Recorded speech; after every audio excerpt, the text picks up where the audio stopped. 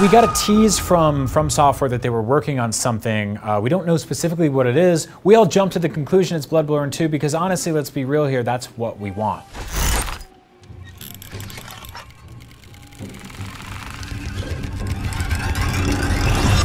That said, we don't know if it's going to be Bloodborne 2, but if it is, it should be. And if it isn't, we'll play it anyway because I'm really excited to see what they do.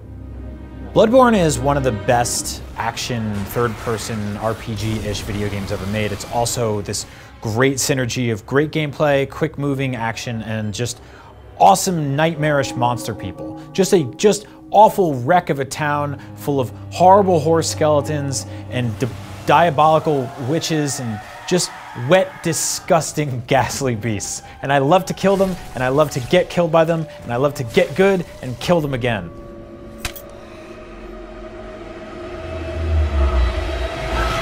So if this actually is Bloodborne 2, then we will see it at the PlayStation conference because Bloodborne 1 was exclusive to PS4, and Bloodborne 2 will probably be as well.